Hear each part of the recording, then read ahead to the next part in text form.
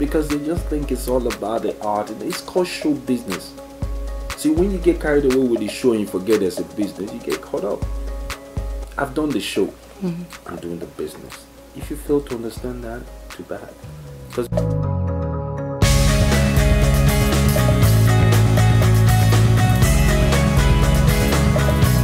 sometimes when I watch you in the news, I'm just like, is he doing this on purpose, or this just happened?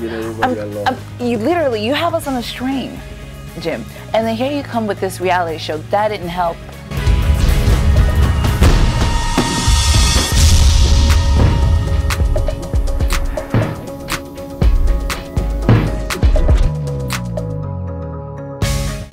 There was another incident that happened that got us all confused once again. The TB Joshua incident. Well, not incident. What would I call that? The TB Joshua saga, whatever you want to call it. Yes. A lot of people view it in a negative light. I don't. Was that real? Journey. Okay. So you can walk into a church, a man of God places his hand on you, you fall, and then nobody sees anything extraordinary. So Mike walks into a church and falls, and then everybody says, "Oh my God, evil spirits were cast from him," and everybody has an opinion. I could have, you know, they say they paid me 15 million naira to. Did Nadia put you up to that? Because the reports said, allegedly, that that was part of a condition for you, that for her to marry you, you had to go to TB Joshua to go get delivered from the spirits that don't want you to be in a marriage. When you sit here now, before we sat down. And I feel ridiculous asking that question. Yeah, you should be. You should be. I feel ridiculous. Yeah. So if it's ridiculous, then it's a ridiculous question. So I'm not going to give you a ridiculous answer. Okay, I will so hopefully give you an intelligent answer. Please do. I got you. We will be right back with Jim Iyke. Right here on Golden Icons. You guys stay tuned. I felt so ridiculous asking that question because that is so true. Like, you don't even... Jim, I'm not gonna marry you unless you go get delivered by TB Joshua. But you know what? It went around like that. That I had to go. No doubt. I met Nadia. You did? Yes. For you. We had an interview with her, and she is a sweet, sweet, sweetheart. Completely different from what I would have thought watching all the movies like Beyonce and co. And when the news about your relationship came out, it was like, whoa, this is definitely different. We now see on your reality show that you engaged her. Was that engagement really real, or was that part of this? Again, with it just sounded like a really nasty breakup, based on what we're reading online and stuff like that. That's true, Ima, but I didn't say one word all through. Yeah, we haven't. I didn't say one word, not in defense of myself, not against her all through. So now I'll tell you why, because it's been years. I spent 6 years with an amazing woman. Yeah. 6 years. And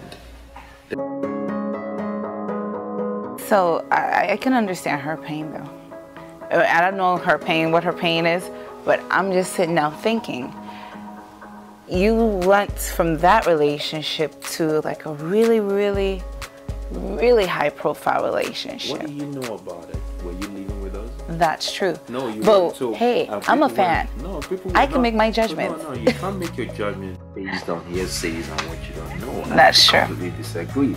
Because that is telling me now that were you the girlfriend, were you living with us or something? No, you weren't. Because the truth was that relationship was well over. So how do you think you're allowed to handle in a relationship? Because this has got to be difficult for a girlfriend. Let me tell you, this was a date, and you told me all this. I will run. Yeah, call me a coward. That's why I can't be with the coward. Call me a coward. The adventure of it. Why do you want to be with somebody you can figure out in 5 minutes? Because that is safe. Predictability provides safety. Safe with your life all the time. Right. It's boring. Look at you, you're crying. I'm not even you. How does Nadia do it then? In the industry these days, we see that power has kind of shifted. You know, before in the 2000s, it was all about Nollywood, the film industry. You guys were the ones getting all the endorsements and stuff like that. Now it's music. Now it's turned to music. What do you think why did you think that shift happened? It's just the tide of time. The one constant thing in life is change. If you want to sit around and mourn about it, you will mourn all your life, and that is why everybody has something to mourn about. If you shifted before time shift, you will not see the shift. It will not affect you. The next thing is that what doors did this venture open for me? I'll tell you what doors. I'll give you an example.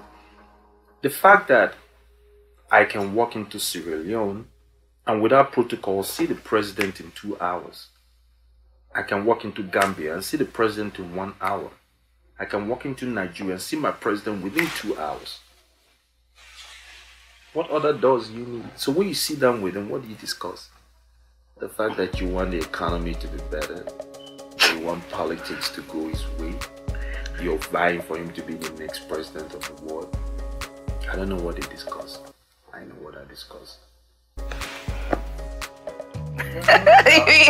I trust that conversation. I trust that. I can bet money on that. Coming this fall. Live from Houston, Texas. The Guillama Awards. Featuring your favorite stars from around the world. It's epic. Hey! Good evening, Houston!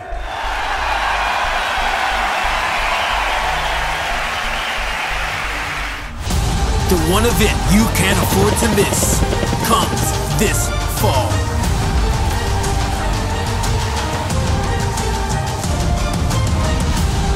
Exciting.